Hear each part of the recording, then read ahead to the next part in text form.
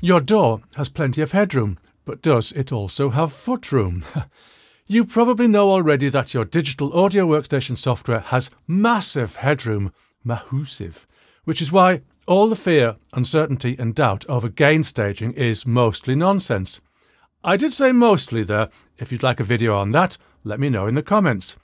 In the meantime, watch to the end for my 3 commandments of gain staging. Anyway, your DAW has massive headroom, and unless your studio is struck by lightning, you're never going to clip it internally. But what about the other end? Down there, where all the noise is. Does your DAW have footroom as well as headroom? OK, analogue fans, let me talk a little about old-fashioned magnetic tape, or I could choose vinyl, cassette, or even that newfangled digital thing called compact disc, even if it isn't analogue. They all have a dynamic range between the loudest and the quietest sounds they can handle. Go too loud on tape or cassette and you get distortion. Too loud on vinyl? Well, the vinyl mastering engineer won't let that happen, but if he or she did, then the stylus would jump out of the groove of the finished record. Too loud on CD and you get clipping, which is a distortion rather nastier than tape. But going back to tape or cassette, record too loud and you get distortion. But if you record at too low a level, the audio you and your audience want to hear gets contaminated by noise. You're too near the noise floor. It's an interesting point that the noise floor doesn't mean that there's no wanted audio signal there. The actual audio signal can be lower in level than the noise floor, as it can be with digital when there's dither. But the noise floor is there, and it sets a limit on how low you can go. So, does this apply to your DAW? Let's see. Despite your DAW's massive internal headroom, we kind of think of 0 dBFS as the top, because when you bounce to a 24-bit WAV file, it is the top. So let's call 0 dBFS the top, for the purpose of this video. So, where is the bottom? Minus 138 dBFS. Yes, minus 138 dBFS. How do I know that? Well, it's the lowest calibration I can get on my Pro Tools faders before they hit minus infinity.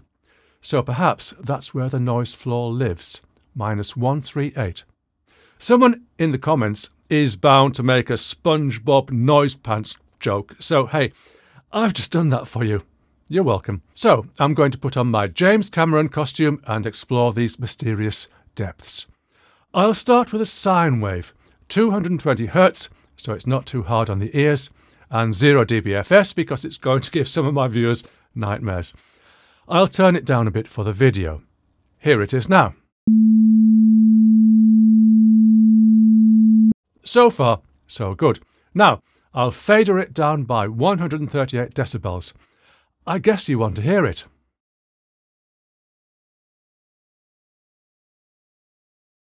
I did play it, but you heard nothing.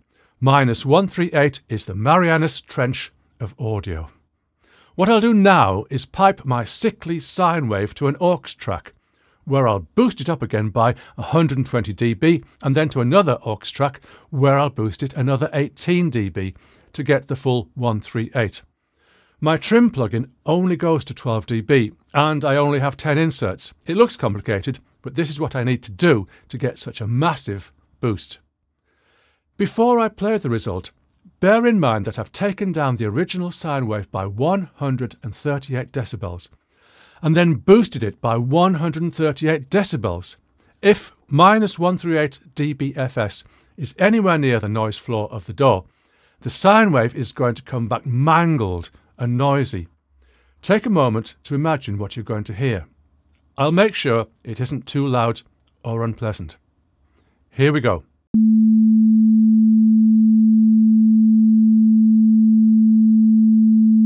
It's clean! Clean as a proverbial whistle. Come on, you expected it to be about as clean as a politician's dirty laundry, but it's pristine. In fact, I'll give you another demonstration that will work well on headphones. I'll copy the original sine wave track, set it back to 0, route it directly to the output and pan it left. My cut and boost sine wave, I'll pan right. If there are any differences, you'll hear them in stereo, and you'll see any differences on the vectorscope.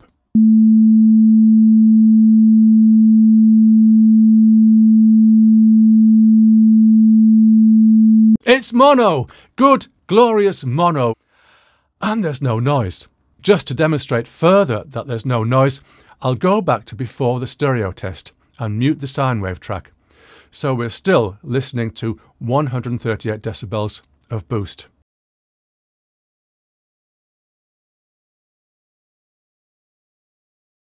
Can you hear any noise? I can't hear anything but the sound of silence. So, what does this prove? Well, it shows that unlike most other places in audio, whether analog or digital files, your DAW has, for all practical purposes, no noise floor. Or, again, for all practical purposes, an infinitely low noise floor. In conclusion, not only does your DAW have massive headroom, it also has massive footroom. See you soon.